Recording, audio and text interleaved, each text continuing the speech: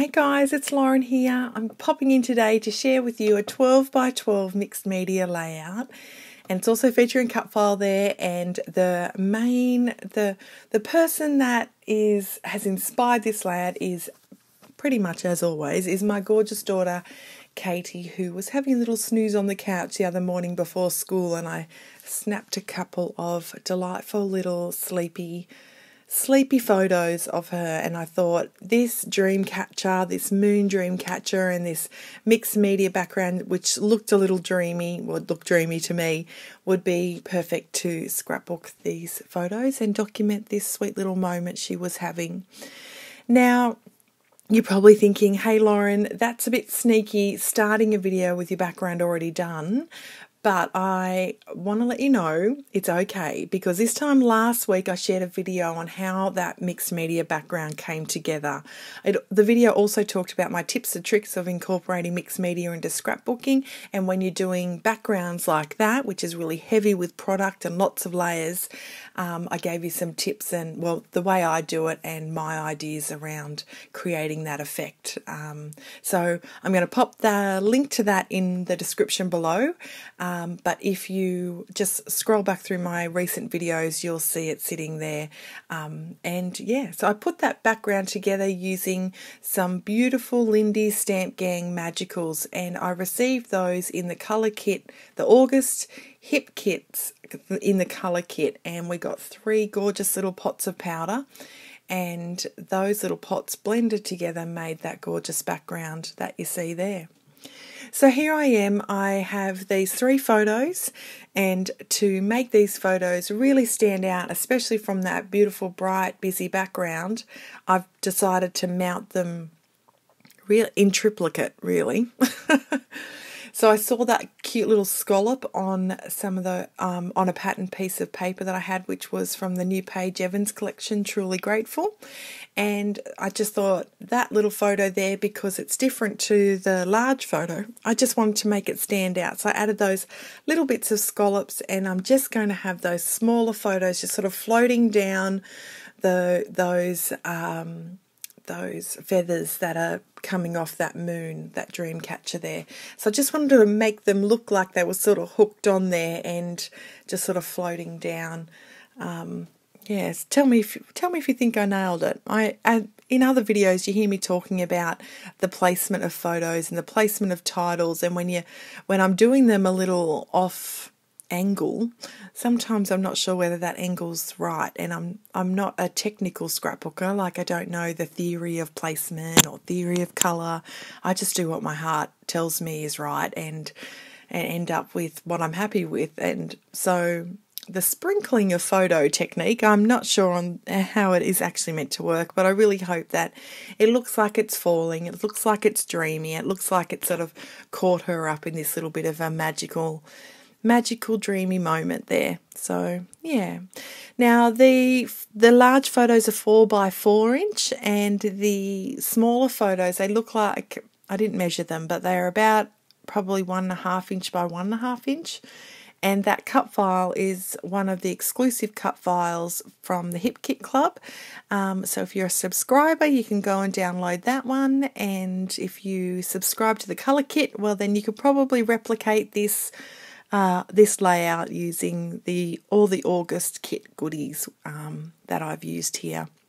So as you can see, this is taking me a little while, a little more time than I usually give to layering up my photos, but I really wanted the photos to stand out. I'm also mindful, I'm trying to use my scraps up, so as you can see, I'm sort of pulling things across, checking whether there's enough, and if not, I might use that and layer it up. So you'll see me here, I'm doing a border of this gorgeous yellow basil paper, then I'll follow that with a soft pink, and then I had a little bit of a purple that didn't border the photo entirely, but bordered it enough to give an effect, and so in essence I triplicated the bordering, just a thin border, and then I'm just using my fingernail just to ruffle up the edges a little bit, which makes the border look smaller but adds a little bit of a texture to the layout. And I think when you're doing mixed media layouts, having different textures, cottons, ruffles, cut files, more sprinkles upon more sprinkles of mists and sprays. The more that happens, the more depth you get and the more the layout will come to life. If I just left everything really flat, the image would look really flat and it would look very clean. But if you're wanting to get that real kind of arty, mixed media, clustery look, that's when the texture needs to sort of bring that scrapbooking up to the next level. So as you can see, that purple did not go all the way around, and I'm just now using my fingernail just to ruffle up the edges, which shrinks the colour a bit because it's getting pushed up higher, but still you can see that border in triplicate there. I'm loving black and white at the moment. Do you like scrapbooking in black and white? I just feel it really helps the photos stand out, and I'm really liking heavily embellished layouts at the moment. So the more I get a chance to help that photo jump off the page, I'm all for it. And this is the way that that's been done. So in my normal, here I go with my normal like pattern of putting a layout together, and I'm just going through ephemera pieces that I've got there. I fussy cut those from a layout I did for the Hip Kit Club not long ago, so I had some extras. I thought I'll pull those in. And here I am just sitting out ephemera and sort of getting a bit of a gist of how I'm going to put this layout together without taking away from the photos, without taking away from the cut file, and really highlighting the moment that Katie is having here and that I'm trying to document. So once again, in my usual style, you'll see me, I'll put all this down and then I think, yep, I'm liking this, and then I slide it all off to start sticking it down, and it never goes back the same way. But this is a step that I need to do. Others don't. Others just go straight in and stick, and I take my hat off to those people. I can't do that, and I know that, well, maybe it would look fine if I just did have a go at it. Maybe that's something I'll practice in the future, but I really like to kind of set it out and then have a little bit of a think about it.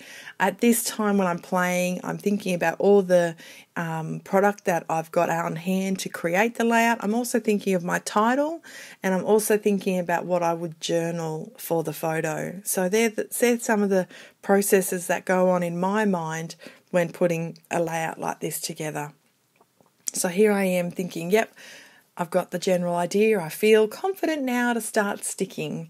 So I'm just using some double-sided tape and some wet glue, and just to adhere the top half of the dream catcher and the main photo, because I want the feathers that are floating down, I want them to be able to move around and allow me to put embellishments on top, underneath, and have a bit of flexibility there. You can see, well, if you look closely, you can see that I have not punched out. When cutting that cut file, there are still pieces of the cut file that are still in some of those little holes that shouldn't be there, like that feather that you see on the edge. There's still things that I can pop out of that one, and there's also one up in the top behind Katie's, the large photo of Katie that still has it. And I was about to sit down and get my blade and just sort of pop those ones out, and I actually I just thought I liked it. I just thought I wanted to keep some of those in, and what it has done is allowed some of that white to really come through, and it kind of, I felt, has helped that cut file really make a presence and sort of compete with all these beautiful bright embellishments, and sort of say, hey, I'm still here, look at me, I've got this bold bit going on down here, you can still see I'm here, I am a dream catcher, I am gorgeous and pretty and whimsical. And so I think just by leaving those there, it's just sort of helped give that cut file a bit of strength and just sort of help it come together. So here I am now, I'm just going for it. I've had that general idea of all my embellishments, and I'm just now in sticking mode. I love butterflies. This month's kit is full of butterflies and flowers and florals. It is really has been the easiest. Sorry about that, looks like I'm punching you in the face. Trying to get the glue to run down.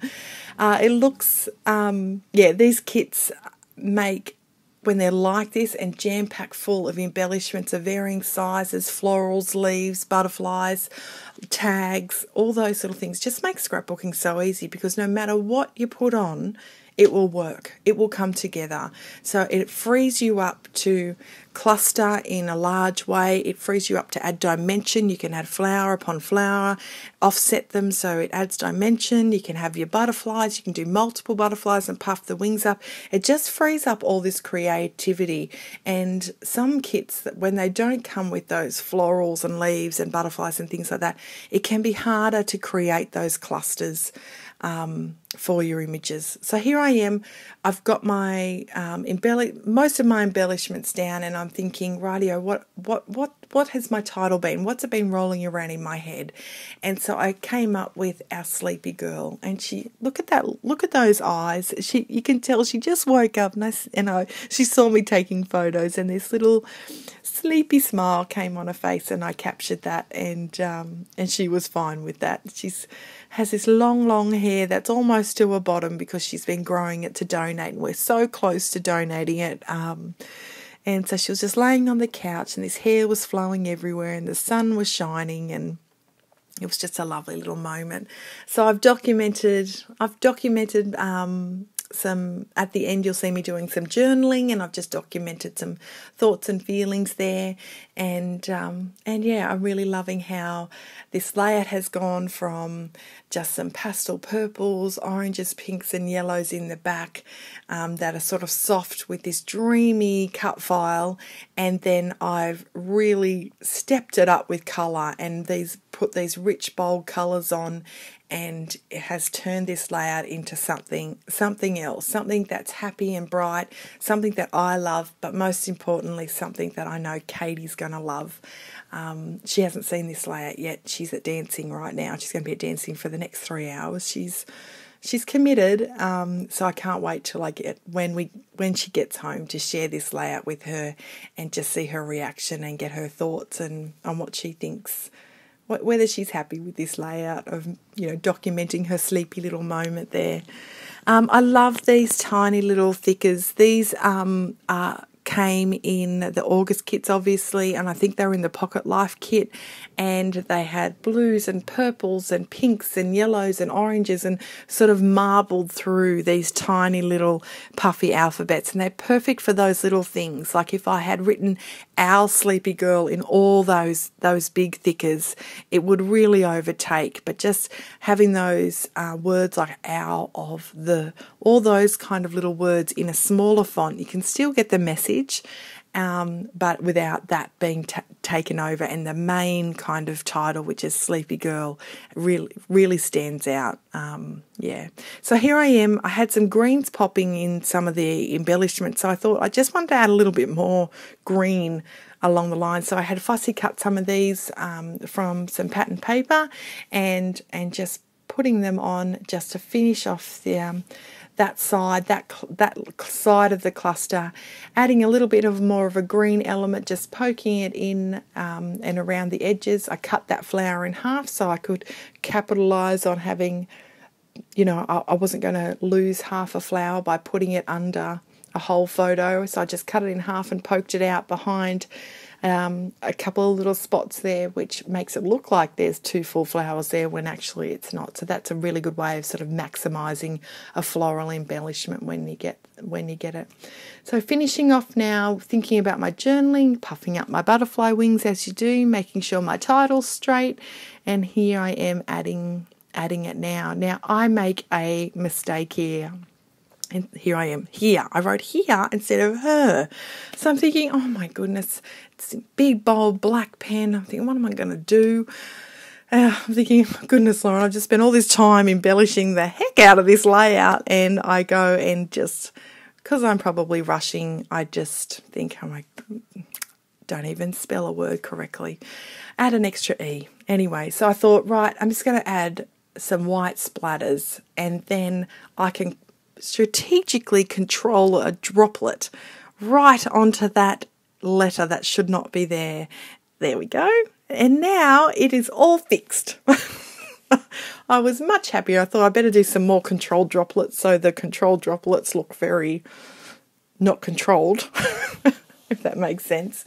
So there you go. There's my layout. I hope this has inspired you to get out the mixed media products, to embellish the heck out of a layout, add lots of layers, add florals, add butterflies, add photos, and get creative. If you like this layout, please give me a like, share it with your friends, and if you're new to my channel, I'd love you to become a subscriber if my scrapbooking style resonates with you. All right, guys, take care. Bye.